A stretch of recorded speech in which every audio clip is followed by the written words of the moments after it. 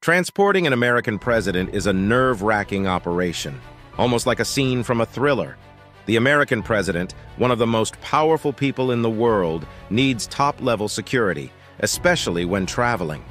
History shows that 2 out of 4 American presidents who were killed were attacked while traveling. Presidents James A. Garfield and John F. Kennedy were assassinated during trips. Since then, presidential travel has become extremely cautious. Moving the president involves careful planning by Secret Service agents. While they try to use Marine One helicopters or Air Force One planes, short trips, like a 20-minute drive, require a motorcade. The president's motorcade usually includes over 50 vehicles and more than 150 personnel. Every vehicle and person in the motorcade has a specific task, and every detail is pre-planned, from where the president sits to who will open the door for him. Any deviation from the plan sets off alarms for the Secret Service. The motorcade is split into 2 parts. The first part consists of around 30 motorcycles and police cars, traveling 10 minutes ahead of the president's limousine.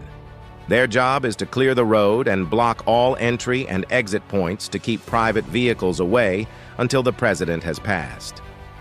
Clearing the road can vary depending on the location, with some places requiring extra techniques, like heavy police presence to block traffic. Local police also play a role, with police cars and motorcycles, part of the first group, securing the route. In the second part of the motorcade, the lead car or motorcycle guides the rest of the motorcade, setting the route and speed.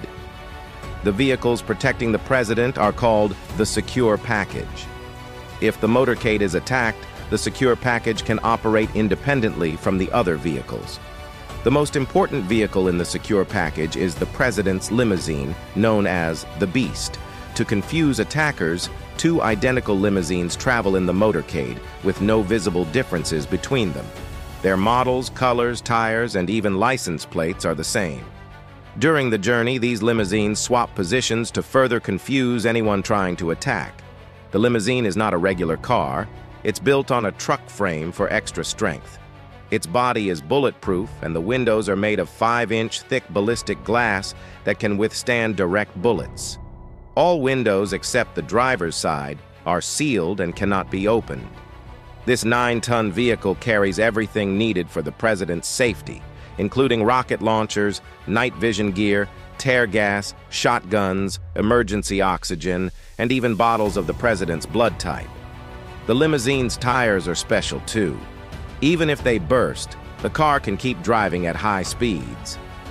One of the lead vehicles, called the bomb jammer, has advanced electronic tools to detect and disable any bombs on the route.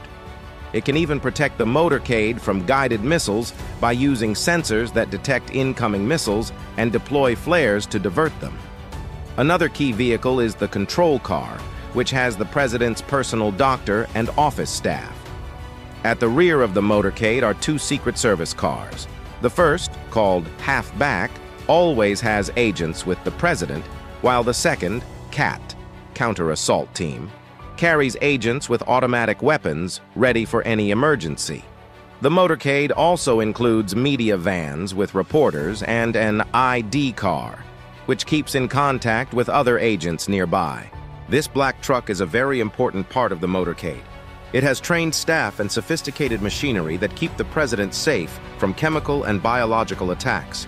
This vehicle is called the Roadrunner, acts as a mobile communication tower, ensuring the motorcade's wireless systems work smoothly. It also helps the president use the internet or phone during travel. An ambulance is always part of the motorcade in case of injury.